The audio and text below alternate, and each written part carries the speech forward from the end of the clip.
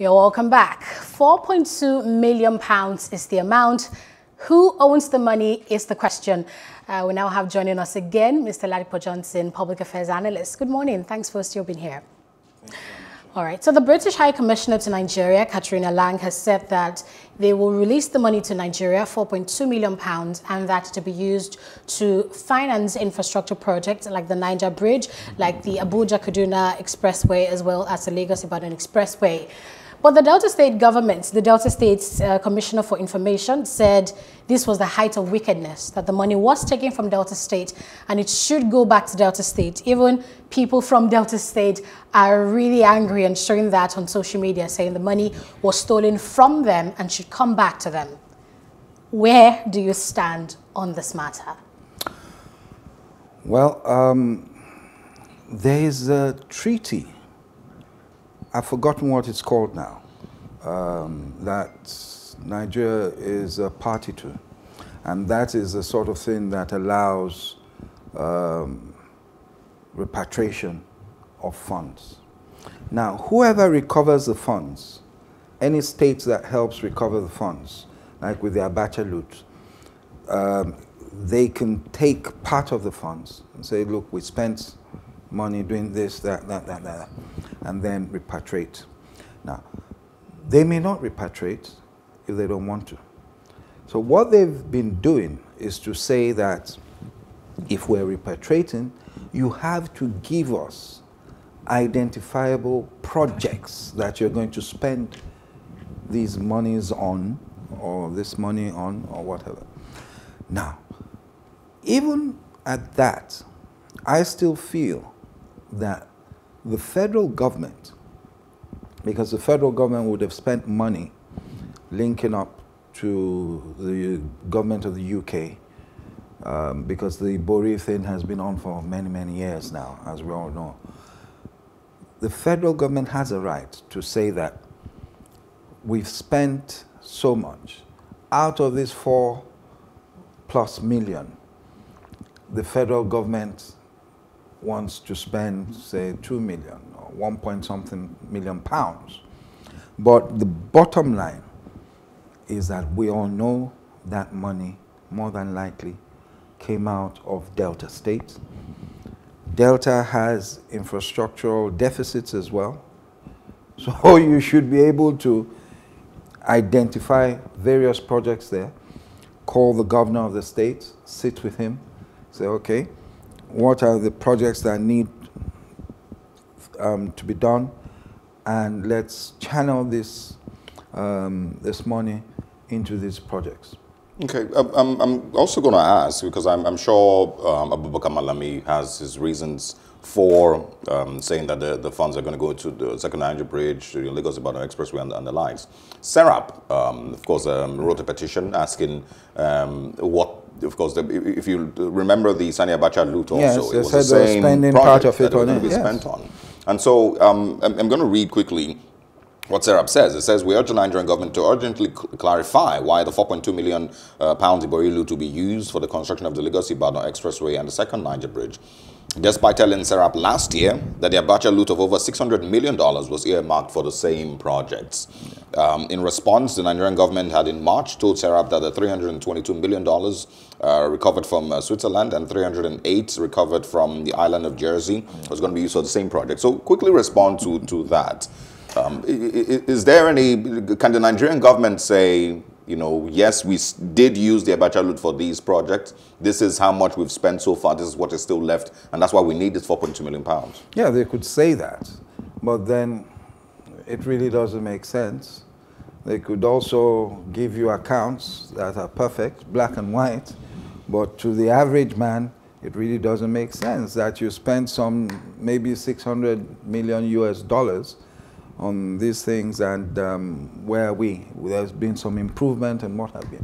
But whatever you're doing, Delta State still deserves to have part of the money because it came out of the state. So we've had conversations. Now, you might think this is funny, but we've had conversations from people who are Delta indigenous, and they say the federal government should just send 1 million to everybody in Delta State as their own way. But we know how, even during the Abacha loot time, we heard how the government said they were going to share this money for Nigerians, but we really can't find the head and the tail of this.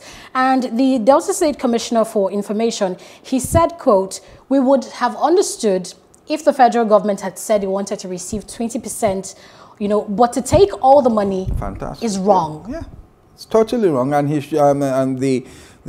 I believe that the Attorney General of Delta State should immediately go to court and file a case against the Attorney General of the Federation of Nigeria to make sure that part of that money comes to the state. Okay, we're talking about parts of that money now, but an analyst we had earlier on the show, Mr. Tunde Kolawole, said if it can be ascertained that some of the funds that Ibori looted when he was governor till 2007, you know, came from the coffers of the federal government, then it's right to send it back to federal projects. How could it have come from the federal government? No, that's what he's saying, that since the money has no link to the federal coffers, it has no business with the federal government. And I wanted to bring in the issue of relooting looted funds. Yes. We've seen this happen over and over again. Yes. How can we actually check this? Do you even see a political willingness on the part of the government to check this? Or an opposite situation where it seems they actually enable this practice? Relooting looted funds is something that has been going on. And that is why you see the British government, even with the one from Jersey, it was the United States government that actually got the money, got it blocked in Jersey.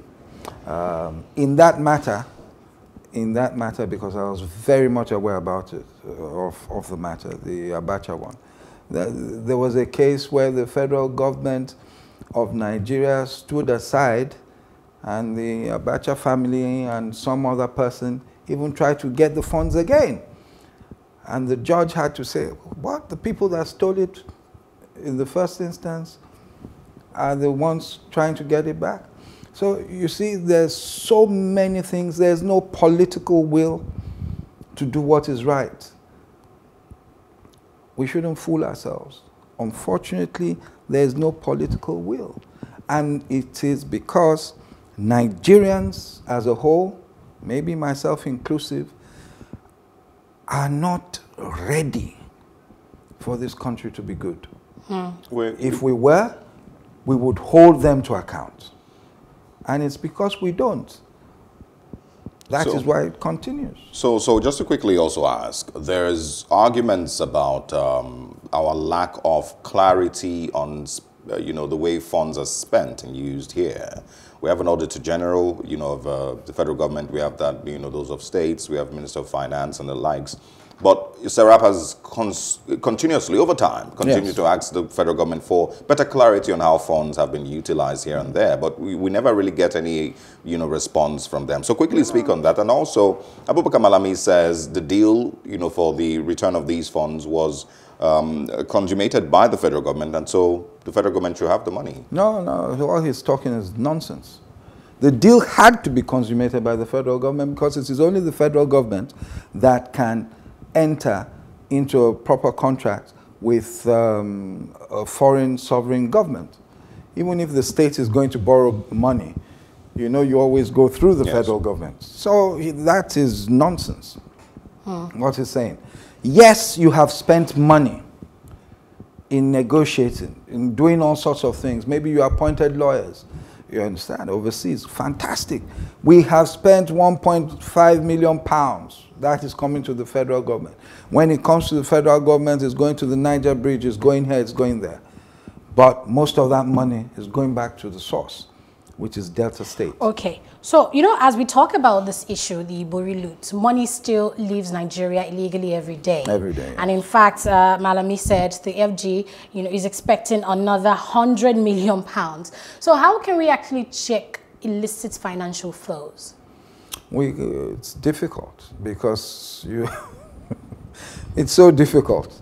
You know, we have a country, this government came in on, with an anti-corruption drive or rhetoric to that effect. And yet Transparency International says yes. the perception index is worse. So we know how difficult it is. Very difficult. And I'm not just talking about government. I'm talking about all of us. I'm talking about society, schools, universities, churches, mosques. Hospitals. All these things is just terrible. If you have to talk to a vice chancellor to get your son or daughter into the university, Still corruption. it's corruption. And that child knows that to make it in life, he or she has to know how to cut corners. All right. Would of course continue to follow up on these developments, and of course see where the federal government, SERAP, the Delta State government all end up at the end of this discussion. Thank you very much, Ladipo Johnson. Thank you very much for your analysis. All right, let's take a break here, and we have a breaking story. We'll be giving you updates on that right after this break.